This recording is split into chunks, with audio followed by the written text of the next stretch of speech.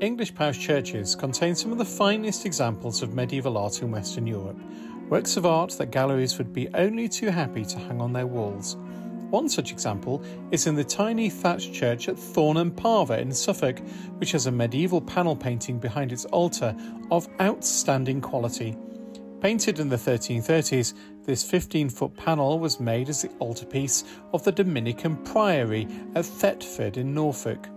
In the centre is the crucifixion of Christ, and around it are figures of popular saints: Peter and Paul, Edmund of East Anglia, John the Baptist, Catherine and Margaret.